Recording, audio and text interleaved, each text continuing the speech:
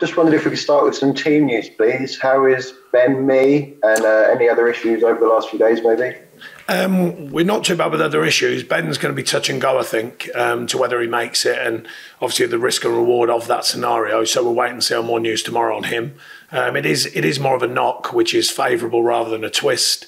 But it's whether he makes it in time, I think, and whether it can settle down in time.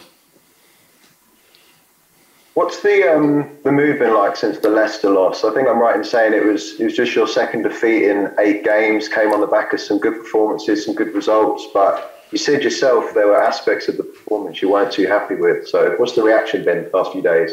No, the mood's been good. I mean, the reaction's been good. You know, it's the first time I think I've referenced other than the first half against Manchester United when they were strong, it must be said, and we came back into that game. But other than that, it's the first time we've come off of a real good performance consistency. We weren't far off. I mean, we gave away 2 sloppy goals in the end that cost us, but the general performance wasn't far off. It just wasn't. There wasn't as clear focus and as clear-mindedness as what we've shown in other performances recently. So, you know, we're a constant work in progress. I always say that, but we are. So, you know, I've got to be careful of my demand because the players are given a lot here, and they'll continue to do so. I'm sure of that. You obviously played Chelsea on Saturday. Big story developing at Stamford Bridge, as you know. Do you think that's something that you could maybe take advantage of, that the ownership situation might be in the Chelsea players' minds? They seemed to struggle a bit at Luton last night. I doubt it. I mean, they've still got some top players. I didn't think they overly struggled at Luton. I thought Luton gave a very good performance, and Chelsea, as they do, they find big moments because they've got big players. You know, I think anything that does affect them, if it does affect them, you know, is helpful. But I don't really see that they've suddenly become a bad team or anything. They've got some fine players, that's for sure. So I'm thinking they're still going to be a solid outfit as a minimum. You know, and even in what people have described as an indifferent run, I think they've only lost 1 in 10. So, you know, I think that's a fair reflection on the fact they're still a powerful side. I just wondered if you had a view on Abramovich's decision to sell the club. I mean, do you think it's the right call in the circumstances? I've no clue of the links, the whys and wherefores of their club and the situation. That'll be down to him and his decision. And just a final one from me. I mean, there's a bit of a cliche that games for teams close to the bottom of the table against the traditional big 6 sides, you know, they kind of don't decide whether teams go down or not. But do you think with 13 games left that really you need to take points from every game, or is it games like this won't really affect your season? It's not about they won't affect them. I mean, you know, last season we went off to Liverpool and won there, and you know, it's a big effect because it's not only the 3 points, the feel and stuff like that. It is just statistically more difficult to beat these sides, and I think that's shown across many seasons in the Premier League when, you know, teams outside of the sort of powerful 6-8 clubs, statistically it's rare that they have a better record against them sort of sides than they do against others in the division. So I think there's just a balanced view of that side of things, but we've shown before, and even recently with a very strong performance and a good win against Tottenham, that it can be done. You do have to be at the top of your performance levels, I know that. So we've got to really focus on getting to that and taking on the game with that kind of... I suppose there is an added edge of free thinking because of the fact that most people outside of your own group think that it's, you know, it's too much for you when you take these teams on. But we don't think that inside of our camp. You know, we think we can challenge and can be competitive in this division against whoever we play, wherever we play them. So that's our mentality going into this game. But it is a big challenge, of course, because they are, as I said, they're still a very fine group of players. Cheers, Sean. Good luck at the weekend. Thank you. Cheers, Sean. PLP. Hi, Sean. Hi. I watched on Tuesday, and it was a real Burnley night, wasn't it? You know, team played really well. You described them as sloppy goals, but it must be pretty frustrating for you by the time you get home when you look back on that night. I think all losses are. You know, as a manager, you always feel that all losses can be prevented. Obviously, with rational thought and analysis afterwards, sometimes you hold your hands up. You know, been beaten by teams who have been too strong for us, you know, various times during our time in the Premier League. I just felt that the other night was one that kind of we added to the fact that it went away from us. We didn't play with the clarity we have been playing, and we gave away 2 soft situations. Nick Pope had played very well and made some big saves for us, and we actually conceded from 2 situations that we didn't need to. If a couple of the other ones had gone in against Pope, I'd have held my hands up. But we kind of didn't do the things that we normally do to prevent 2 situations, which led to their goals, albeit the last one we were, pushing forward to try and get something from the game. So that was my main bugbear. I just felt that we were on such a good performance level over so many games that I just felt the energy was right, which it was actually. Statistically, we were strong again physically.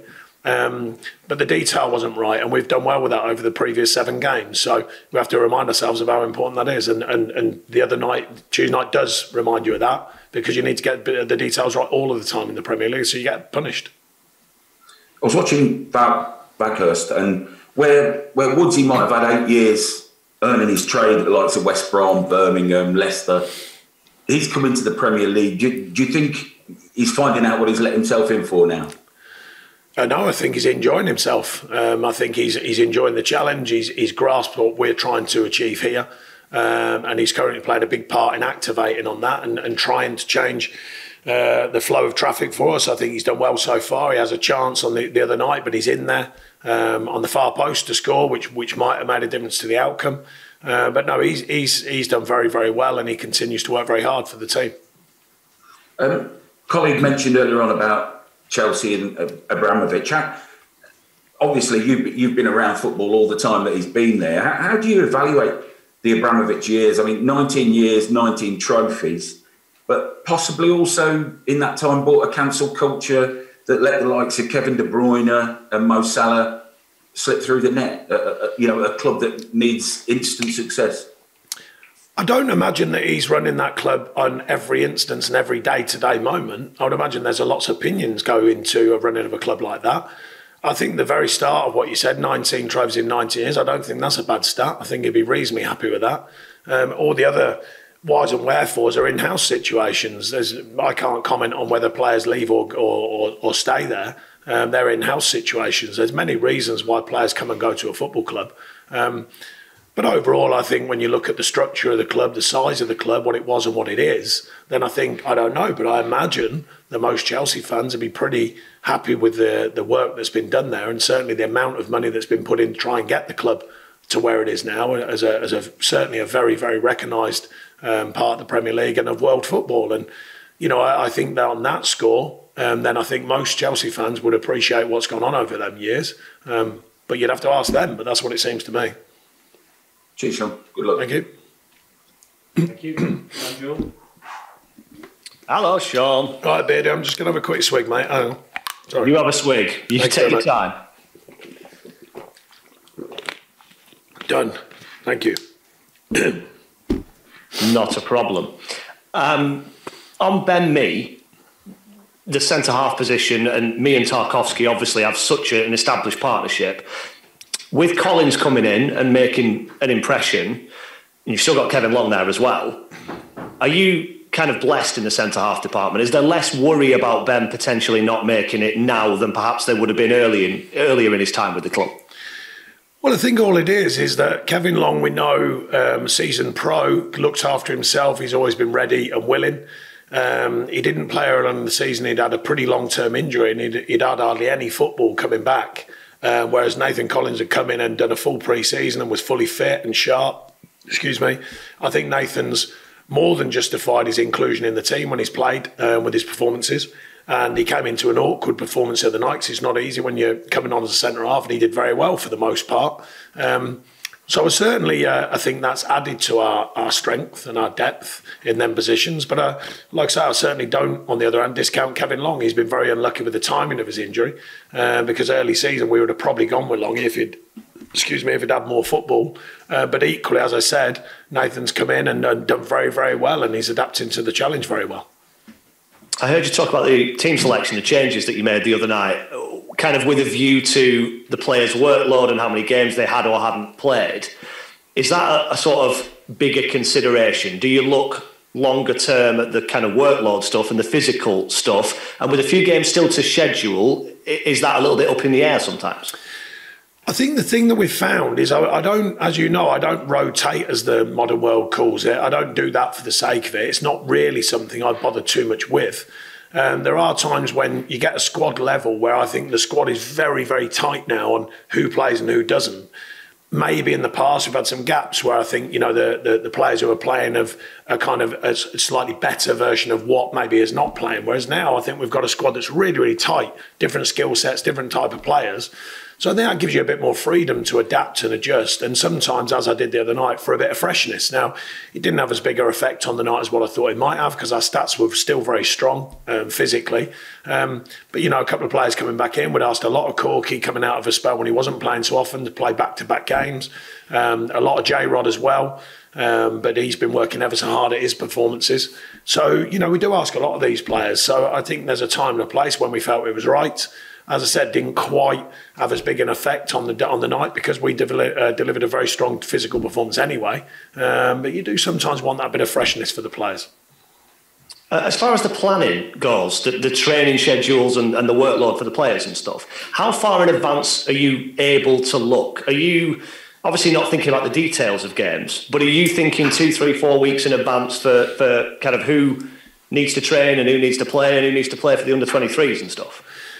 Well, performance-wise, it's the next game's most important, as you know. But beyond that, we still have to be mindful of what players need, what game schedule. Do they need recovery games, as in been out injured?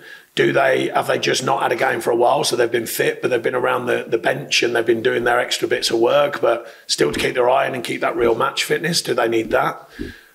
Sometimes the prevention situation, like it's been difficult with Maxwell because he's come in and went away and hardly played or not as much as he would have liked. Came back, few days off, then you've got to recover, you've got to come into a game schedule that's really crammed. And so trying to get him fit without putting him at risk.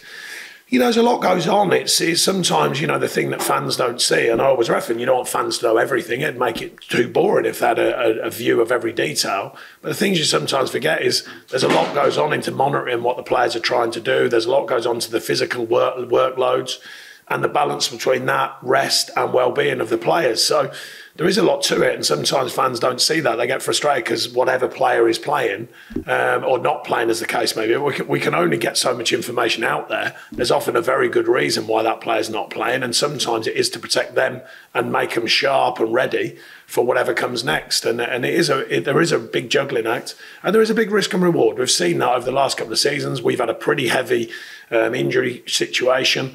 I think last year was slightly different, I think you know, but across the whole of the Premier League, there was more injuries, more soft tissue injuries, mainly because we all think because of the game schedule and odd timings of games. This season's similar but different because we've had the COVID situation ourselves, we've had games called off, and it just adds to the games that need to be slotted in. So there's a lot more to it than people think than just rolling out 11 players. There is a lot more to it to make sure the 11 you are putting out are as ready as they possibly can be to go and perform at the highest level. Due to the FA Cup, your game with Southampton is going to have to be rescheduled. I think there's still a couple that have got to go back in that schedule. Does that uncertainty, does not quite knowing those things, make the planning more difficult? I think it's better to know sooner, so we'd certainly be looking at that, but they do have to slot in. Don't forget, it's not just our games. They have to slot them in around, whether it's Champions League nights and, you know, FA Cup situation, all of that, whether that being the Southampton situation. So it's not an easy situation for them. It's not always easy for us, but that's the challenge. You know, when these games are put in, we have to mould our thinking accordingly and get ready for what comes next. And then, as I said, still have an eye on a balanced view of their well-being and their ability to be as sharp as possible to play whatever games are coming up. Just on the Chelsea situation, obviously you've been involved in football a long time. You've been involved in a takeover at Burnley. You were kind of on the wrong end of a takeover at Watford. You ended up losing your job as a result of that. Just generally though, how easy or difficult is it to keep stuff that's not related to the pitch kind of away from preparations and conversations and the minds of people around the place? Well, in theory, it's simple because, you know, they're there to play football. They're contracted to play football. That's their profession. They know what the challenge is. They know what's at stake. But of course, the modern game, there's so many outlets and so many media hits and so many media streams going into players and outside views and noise. it's not always as easy. You're trying to manage your team internally, of course, and what you do and all the planning, but sometimes there's lots of external messages and news, and sometimes individuals, sometimes just at collective moments. And so I think it's just changing. I mean, I do think the modern player is probably savvy enough to that, because it's not like, well, unless you're very young and you're new to it, most of the players know that. But it's still tricky, so there's a lot of voices, a lot of opinions going into players when you want them to just stay focused on what's right in front of them, which is usually the next game. And purely football-wise, if you can put in that performance and beat Tottenham a week or so ago, do you need to repeat that if you're going to beat Chelsea? I think you certainly need to play well against these sides. I always say, they might have a soft one. There might be decisions go your way. There certainly wasn't many of them the other night. But yeah, you do need to perform well. In my experience, you need to perform very well to win against these teams, and certainly good enough if you want to get a draw against these teams. So our players know that. We've got a pretty wise group. They know we'll have to be on top of our performance to take these on. And you got a point at Stamford Bridge earlier in the season. How different are Chelsea, if different at all, compared to then now? Well, I was just saying there's been a bit of noise as if there's some kind of what's the word, like just not as strong as they were. But at the end of the day, they've only lost 1 in 10. So that's a message in itself. They're still a very, very strong outfit. Maybe just not currently where Liverpool and Man City are and what they're delivering, but very, very strong. So we've got to be realistic with that. As I said, equally, we have found ways of operating against these teams, and we're going to have to do that again.